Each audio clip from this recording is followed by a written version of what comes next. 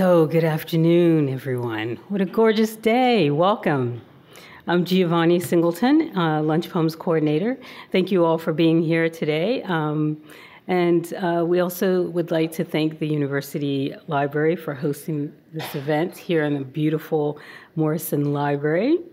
I invite you all to sign up on our email list, which is over on the librarian's desk. We also have some posters outlining the rest of this year's events, so please stop by and pick one up. You can also view on our website this event probably in another week, along with our previous events at lunchpoems.berkeley.edu. And we have our very own YouTube channel, so please do check it out and link to it. Next month on November 2nd, we will welcome Salma Sharif, who actually graduated from UC Berkeley, so we'll be welcoming her back. And now please welcome Lunch Poems Director Jeffrey G. O'Brien, who will introduce today's stellar reader. Thank you. Thank you, Giovanni.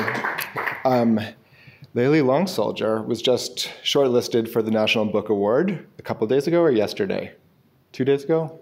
Okay. So congratulations on that.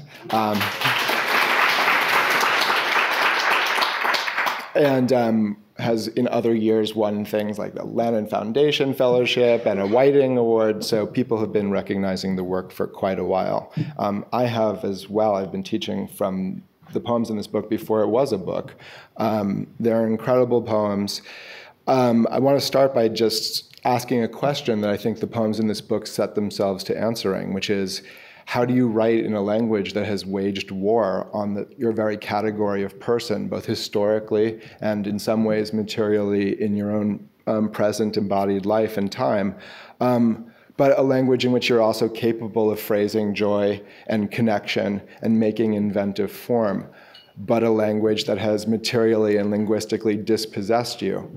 I think there are many answers to that question, many strategies that the book employs. You write back, you make counter histories that reveal all the violence inside the dry letter of the law. You make sport of legal language. You divide English into its legalese and a language that would be more capable of supporting connection and feeling. You turn legalese against itself into that language of thought and feeling. And throughout, you try and make sites where language gathers rather than being dispersed, and into which maybe a language besides English can be temporarily, partially, intermittently invited. Which is also to say that I think this book is very much about place, but not only place as a site of mourning dispossession, but also as a place of regathering and consolidating and standing ground, being a linguistic protector.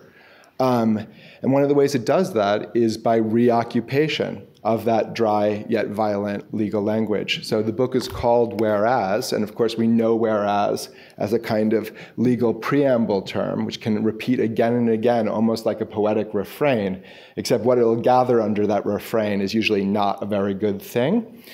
But whereas also contains within it where. It contains place, but it contains place under an as condition, right? A hypothetical or a virtual condition, or a condition that requires speaking it into being again and again.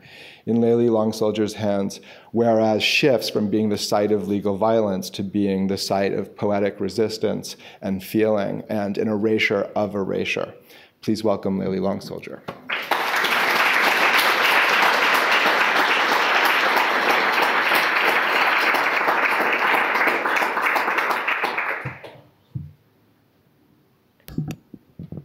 Hi, good afternoon. Can you hear me? Okay, all right. First of all, I would like to thank you, Giovanni and Jeffrey. Thank you so much for the invitation. It really is an honor to be here with all of you.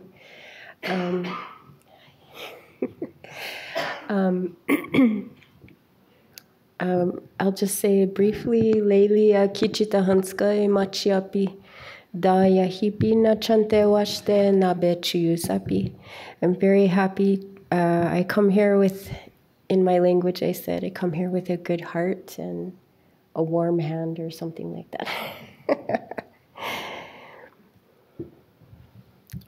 I've been thinking about a lot of, it is true that in this book, I am working with, I am taking apart some of this language that works to,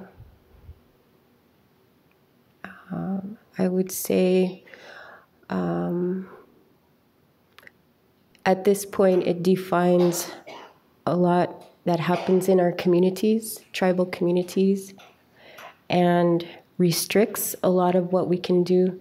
But I think also in this book, I hope readers can step into a world of a place of belonging as well. And I think that there's some of that in there. It is not always, the work is not defined by resistance, but there's also a place of belonging that I like to enter. And so I'm going to read a piece called 38, which maybe you will feel, I'm hoping, both of those conditions, the idea of resistance, but the idea of belonging as well.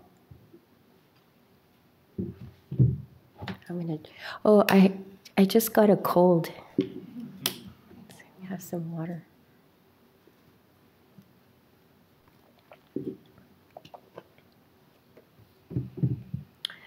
Okay, so first of all, I'm going to warn you that this piece is a longer piece. It's probably the longest piece in the book. It takes about 13 or 14 minutes to read. I've only read this a couple times publicly. And the very first time I read this, I looked out and there were all these graduate students falling asleep. So it like kind of scared me, and I didn't read it for a long time. So if you have to sleep, it's okay, but just letting you know.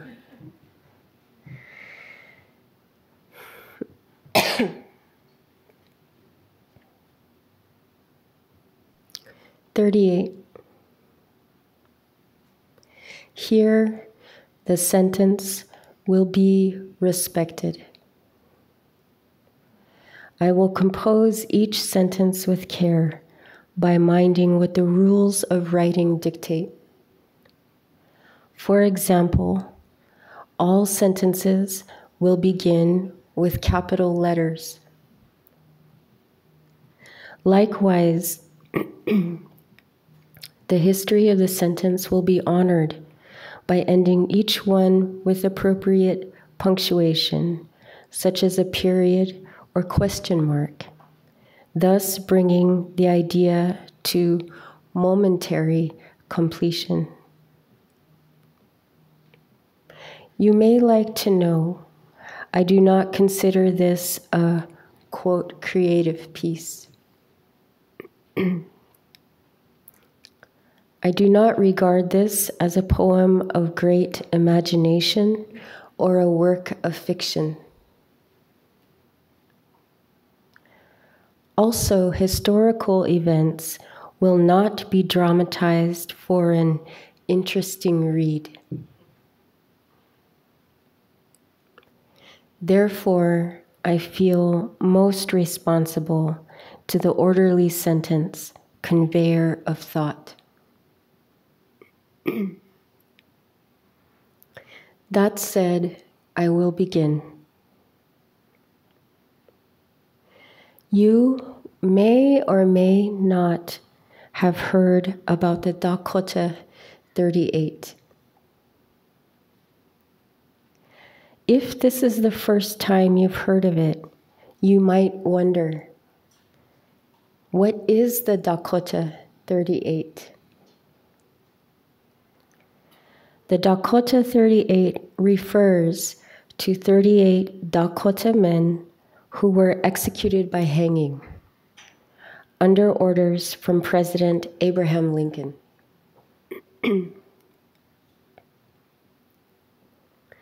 To date, this is the largest legal mass execution in U.S. history.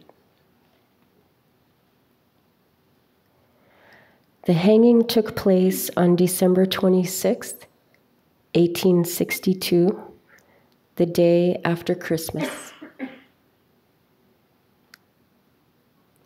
This was the same week that President Lincoln signed the Emancipation Proclamation. In the preceding sentence, I italicized same week for emphasis. There was a movie titled Lincoln about the presidency of Abraham Lincoln. The signing of the Emancipation Proclamation was included in the film Lincoln. The hanging of the Dakota 38 was not.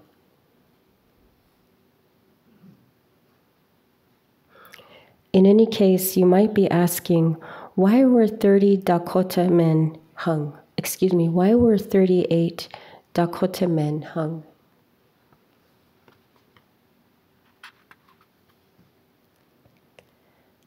As a side note, the past tense of hang is hung, but when referring to the capital punishment of hanging, the correct past tense is hanged.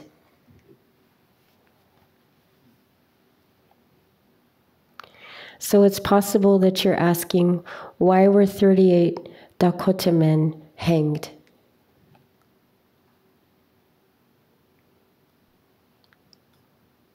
I want to tell you about the Sioux uprising. They were hanged for the Sioux uprising. I want to tell you about the Sioux uprising, but I don't know where to begin. I may jump around and details will not unfold in chronological order. Keep in mind, I am not a historian.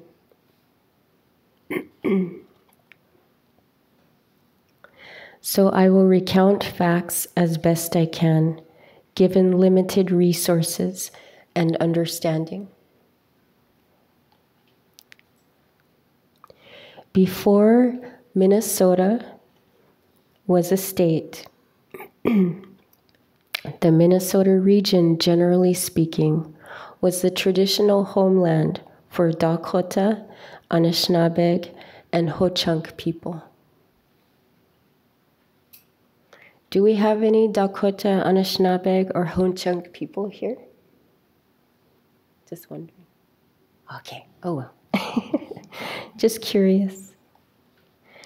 During the 1800s, when the U.S. expanded territory, they purchased land from the Dakota people as well as the other tribes.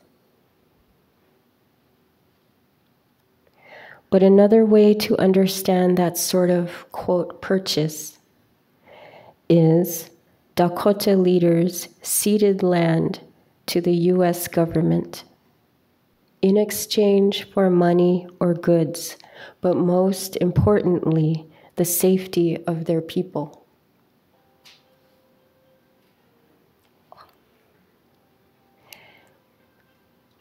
Some say that Dakota leaders did not understand the terms they were entering, or they never would have agreed.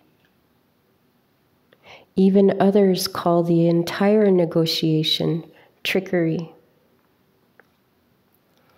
But to make whatever it was official and binding, the U.S. government drew up an initial treaty. This treaty was later replaced by another, more convenient treaty, and then another.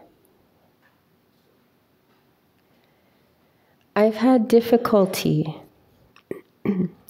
understanding the terms of these treaties. Have you guys ever tried to read these treaties? Oh my God. Given the legal speak and congressional language.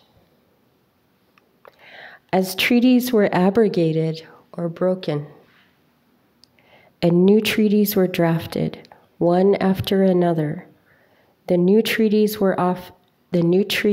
often referenced old defunct treaties, and it is a muddy switchback trail to follow.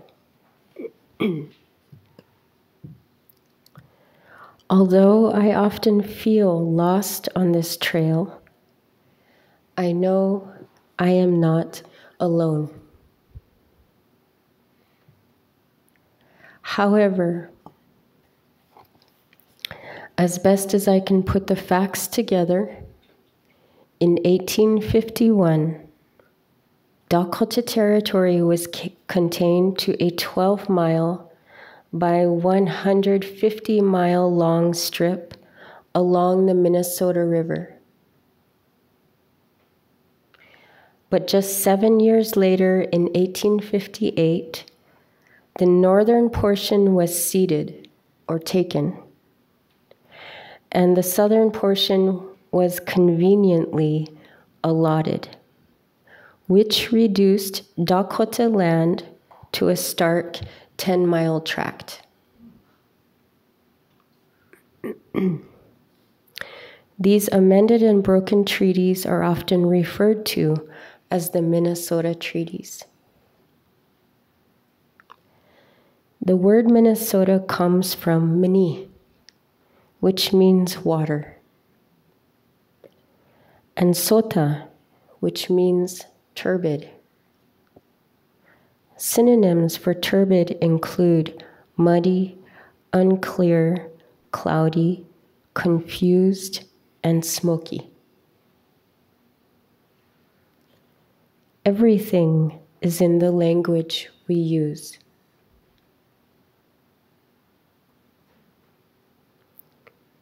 For example, a treaty is essentially a contract between two sovereign nations. The U.S. treaties with the Dakota Nation were legal contracts that promised money.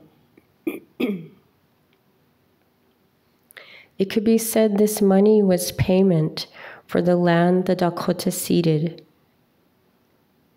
for living within assigned boundaries or a reservation,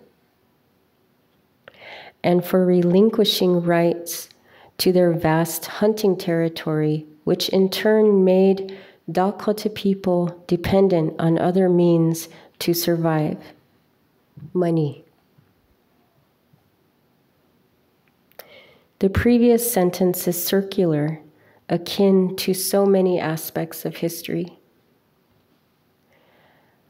As you may have guessed by now, the money promised in the turbid treaties did not make it into the hands of Dakota people.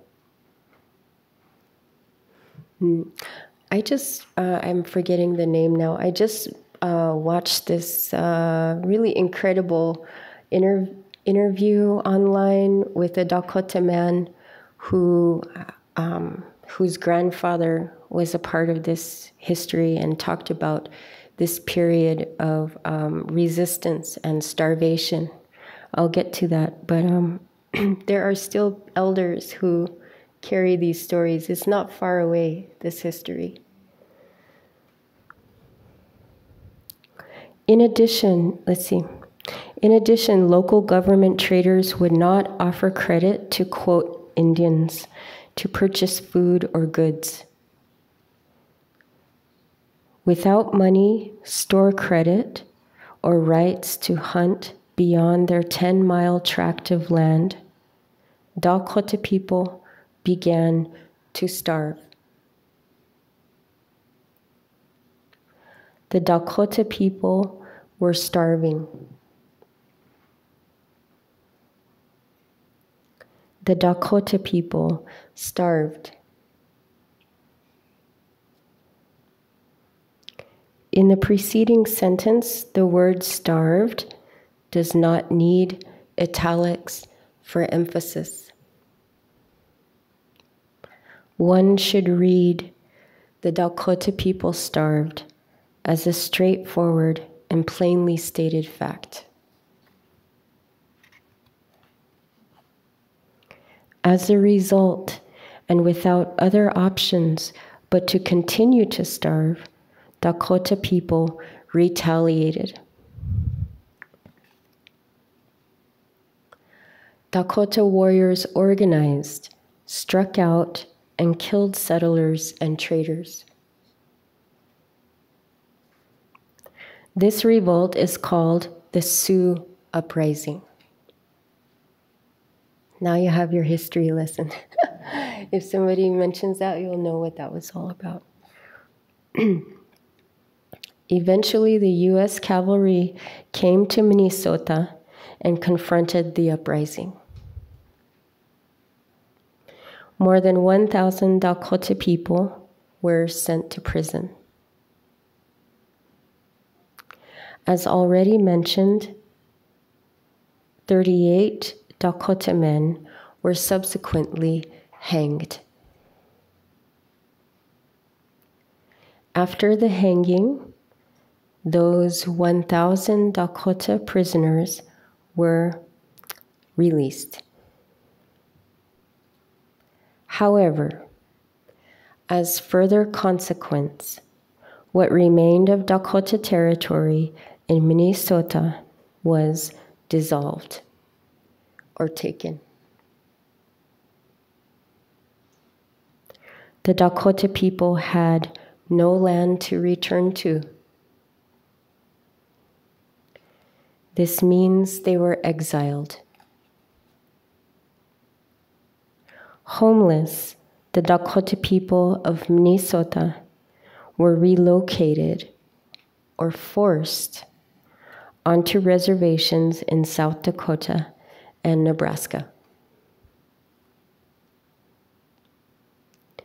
Now, every year, a group called the Dakota 38 plus 2 riders conduct a memorial horse ride from Lower Brule, South Dakota to Mankato, Minnesota. By the way, if you want to see something really beautiful too, you might check out YouTube videos of this ride, Dakota 38 Riders. It's really beautiful, and maybe hear the story of the man who started this memorial ride. In any case, the memorial riders travel 325 miles on horseback for 18 days, sometimes through sub-zero blizzards. They conclude their journey on December 26th, the day of the hanging. Memorials help focus our memory on particular people or events. Often, memorials come in the forms of plaques, statues, or gravestones. The memorial for the Dakota 38 is not an object inscribed with words, but an act. Yet, I started this piece because I was interested in writing about grasses. So there is one other event to include, although it's not in chronological order, and we must backtrack a little. When the Dakota people were starving, as you may remember, government traders would not extend store credit to Indians. One trader named Andrew Myrick is famous for his refusal to provide credit to Dakota people by saying, "If they are hungry, let them eat grass." There are variations of Myric's words, but they are all something to that effect.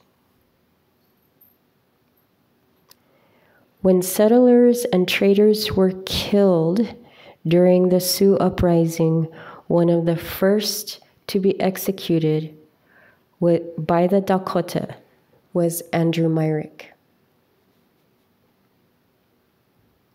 When Myric's body was found, his mouth was stuffed with grass.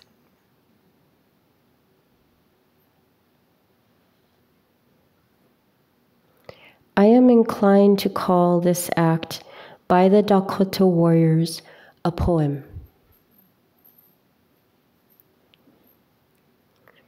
There's irony in their poem. There was no text. Real poems do not really require words. I have italicized the previous sentence to indicate inner dialogue, a revealing moment. But on second thought, the words, "let them eat grass," click the gears of the poem into place. So, we could also say, language and word choice are critical to the poem's work. Things are circling back again.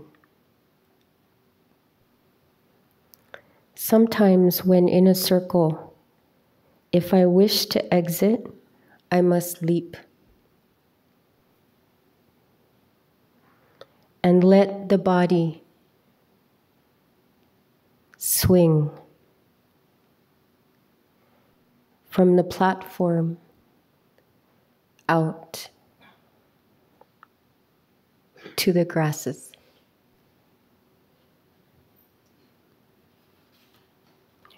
Thank you.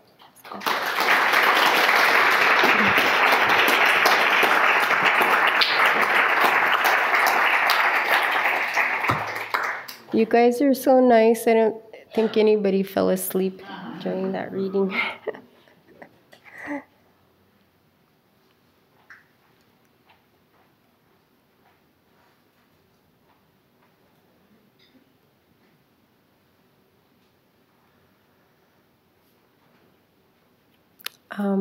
I'm just going to read, how are we doing on time? I'm just going to read a few more pieces. I'm going to read just a few pieces from the second section of my book, which is the title of the book, Whereas. And that second section is a response to the National Apology to Native Americans, signed by Obama in December 2009. When he signed that apology, he did it on a Saturday at his desk, and no tribal leaders were invited to witness that signing or receive this apology on behalf of their tribal nations. There was a Senator Brownback, who read that apology aloud, and there was no public reading. Senator Brownback read that apology 5 months later, but to a gathering of 5 tribal leaders. There are over, how many of you know how many federally recognized tribes there are? I'm quizzing you. What's that? Over 200? Over 200, yes. There are actually over 560. That's good to know. So if I want to be just brutal and honest, when people say, "Oh, where are all the native people? There are no native people," you are surrounded by tribal people. There are over 560 tribes in the U.S., and those are just the recognized ones. And there are others who are working towards recognition. So he read to 5 tribal leaders. In any case, I wrote a response to that apology, both to the delivery, but also to the language found in that document. That apology is online. All of you can look at it if you want to. And I have to say, I'm also suddenly very hungry and my tummy's growling. So if you hear my stomach, I was like, oh no.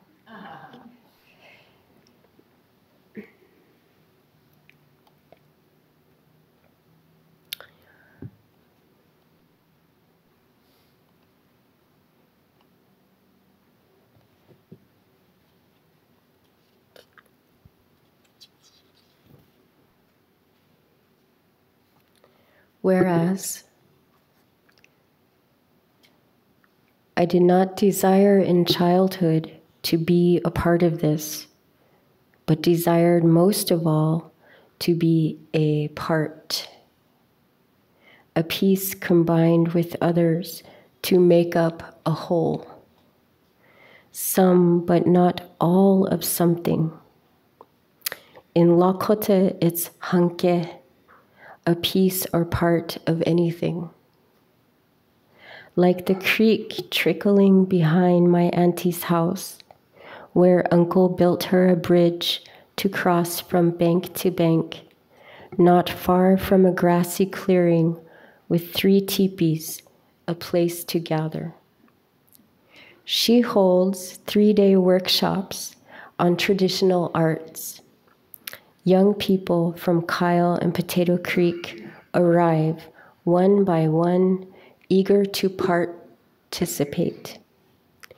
They have the option, my auntie says, to sleep at home and return in the morning. But by and large, they'll stay and camp, even during South Dakota winters. The comfort of being together. I think of plains winds, snow drifts, ice and limbs, the exposure, and when I slide my arms into a wool coat and put my hand to the doorknob, ready to brave the sub-zero dark, someone says, "Be careful out there. Always consider the snow your friend. Think badly of it, snow will burn you." I walk out remembering that for millennia we have called ourselves Lakota, meaning friend or ally. This relationship to the other, some but not all, still our piece to everything.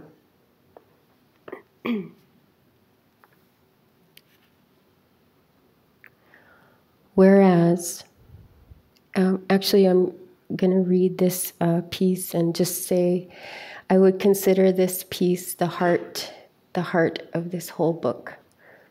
And it's a meditation on the most effective apology I've had in my whole life.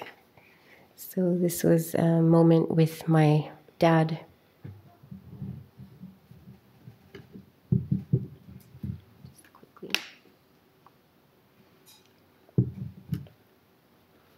Whereas I heard a noise I thought was a sneeze. At the breakfast table, pushing eggs around my plate, I wondered if he liked my cooking, thought about what to talk about. He pinched his fingers to the bridge of his nose, squeezed his eyes. He wiped. I often say he was a terrible drinker when I was a child. I'm not afraid to say it because he's different now. Sober, attentive, showered, eating.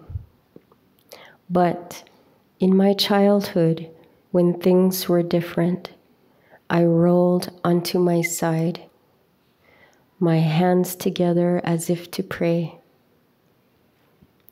locked between my knees.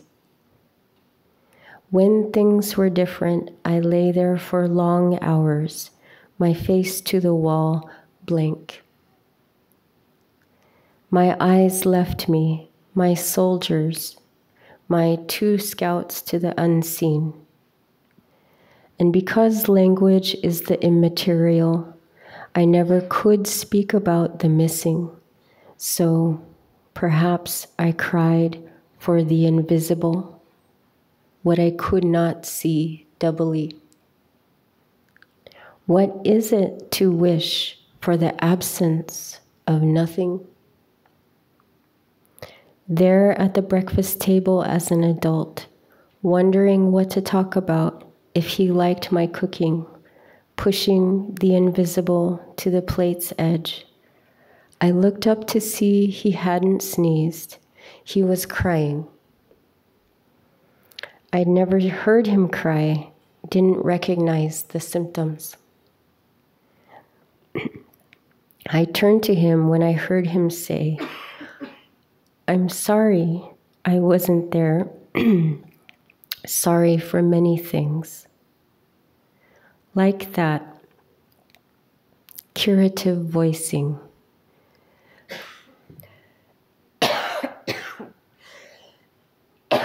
Excuse me, my cold, sorry. Like that, curative voicing, an opened bundle, or medicine, or birthday wishing. My hand to his shoulder. "It's okay," I said, "it's over now." I meant it. Because of our faces blankly. Because of a lifelong stare down. Because of centuries in sorry.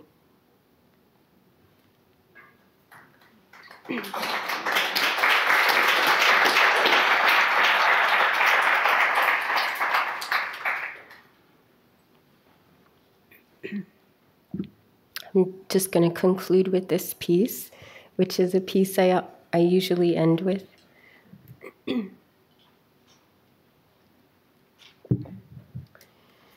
It's a resolution 2. I have 20 whereas statements, 7 resolutions, and 2 disclaimers, which it follows the structure of the national apology. So this is the second resolution, and it uses text directly from the document, the national document itself.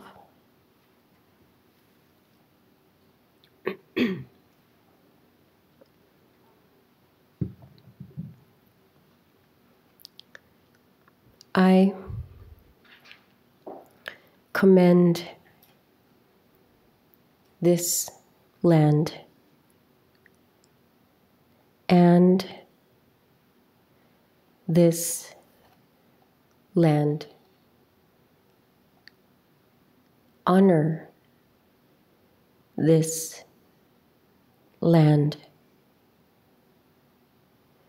Native this land.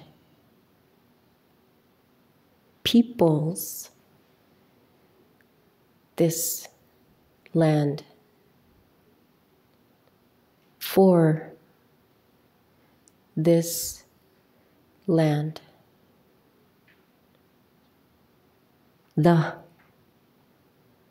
This land.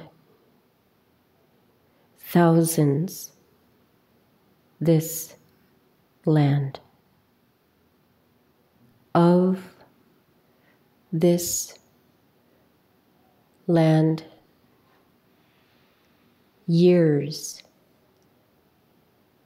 this land. That this land. They this land.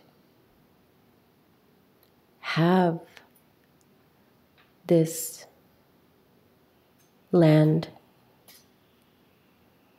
Stewarded this land. And this land protected.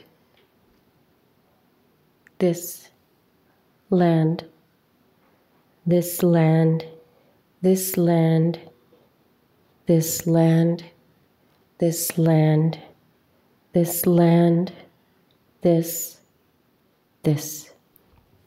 Thank you.